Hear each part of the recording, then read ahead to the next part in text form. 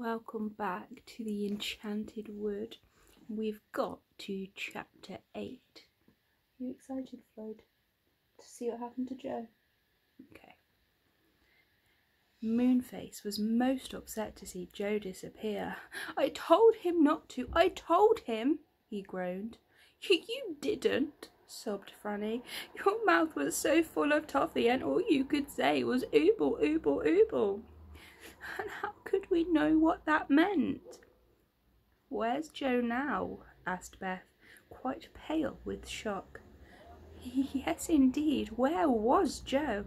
Someone had lifted him right off the ladder up into the land of ice and snow. And there, strangely enough, the moon and the sun were in the sky at the same time, one at one side and the other opposite, both shining with a pale light. Joe shivered, for it was very cold. He looked up to see what had lifted him off the ladder, and he saw in front of him a big, strange creature. A snowman! He was just like the snowmen Joe had so often made in the winter time, round and fat and white, with an old hat stuck on his head and a carrot for a nose. "Oh, this is luck," said the snowman in a soft, snowy sort of voice. "I've been standing by that hole for days waiting for a seal to come up, and you came." "Oh," said Joe, remembering that seals came up to breathe through holes in the ice. "That wasn't a water hole, that was a hole that led down to the faraway tree. I want to go back, please." "The hole has closed up," said the snowman. Joe looked. And to his great dismay he saw that a thick layer of ice had formed over the hole, so thick that he knew perfectly well he could never break through it. "Whatever shall I do now?" he said. "Just what I tell you," said the snowman with a grin. "Oh, this is splendid! In this dull and silent land there is nothing but polar bears and seals and penguins. I have often wanted someone to talk to." "How did you get here?" asked Joe, wrapping his coat firmly round him, for he was bitterly cold. Said the snowman, "That is a long story. I was made by some children long ago, and when they had finished me, they laughed at me and threw stones at me to break me up. So that night I crept away here and made myself king. But what's the good of being king if you've only bears and things to talk to?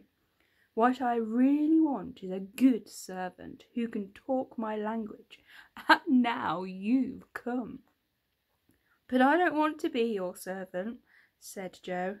"Oh, nonsense," said the snowman, and he gave Joe a push that nearly sent him over. Then on big flat snow feet he moved forward to where there was a low wall of snow.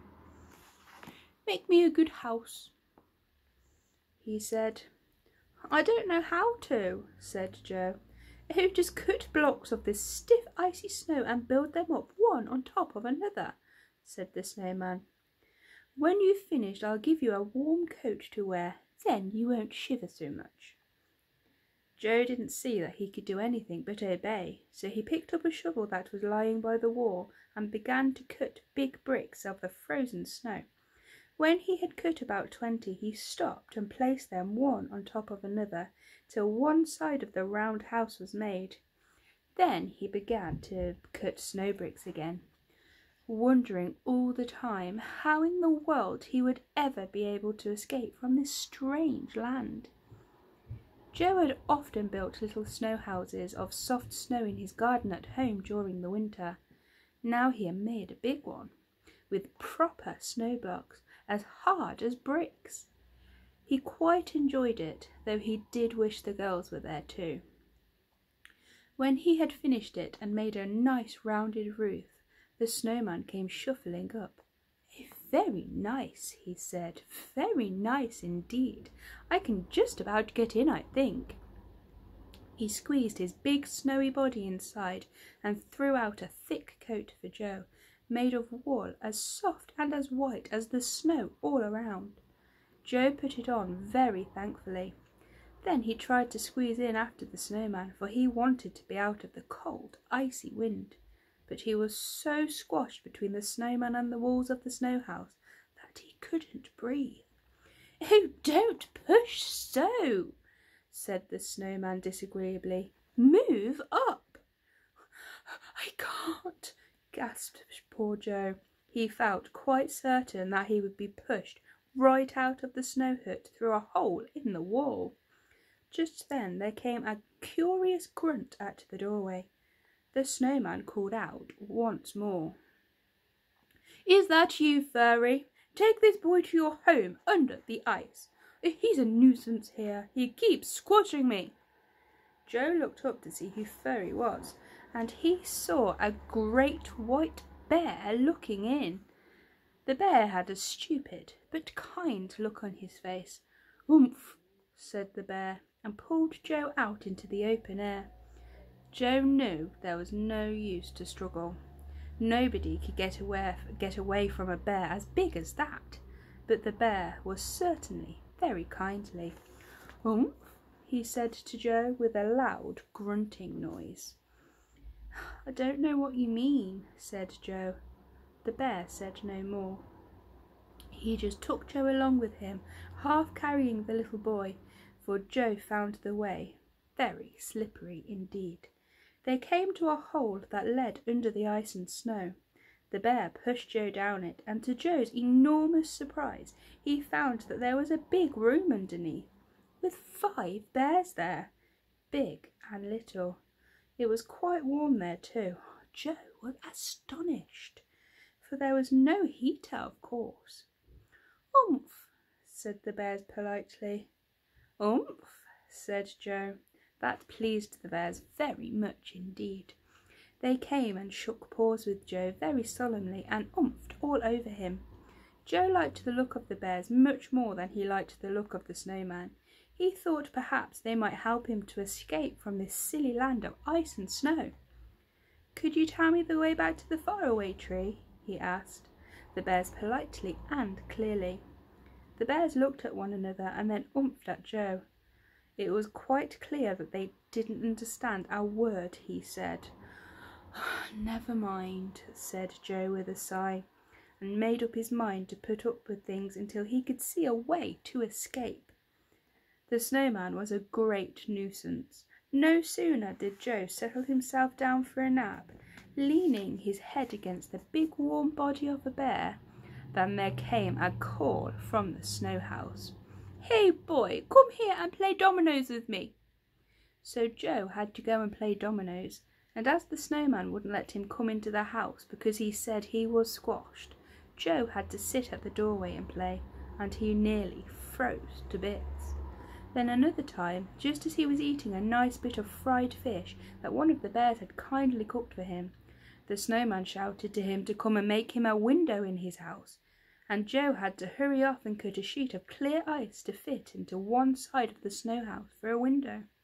Really, that snowman was a perfect nuisance. "I wish to goodness I'd never stepped into this silly land," thought Joe 100 times. "It's a good thing the bears are so nice to me. I only wish they could say something else besides oomph." Joe wondered what Beth and Franny were doing. Were they upset when he didn't come back? Would they go home and tell their father and mother what had happened? Beth and Franny were upset. It had been dreadful to see poor Joe disappear through a cloud like that. Moonface looked very solemn too. He could speak quite well now that he had swallowed all his toffee. "We must rescue him," he said, his face shining like the full moon. "How?" asked the girls. "I must think," said Moonface, and he shut his eyes. His head swelled up with his thinking. He opened his eyes and nodded his head. "We'll go to Goldilocks and the 3 bears," he said. "Her bears know the land of ice and snow. She might be able to help Joe that way." "But where does Goldilocks live?" asked Beth in wonder. "I thought she was just a fairy tale." "Oh, good gracious, no," said Moonface. "Come on, we'll have to catch the train." What train? Asked Franny in astonishment. Oh, wait and see, said Moonface. Hurry now, go down the slippery slip and wait for me at the bottom. Let's see what happens in the next chapter. Hope you're enjoying it so far.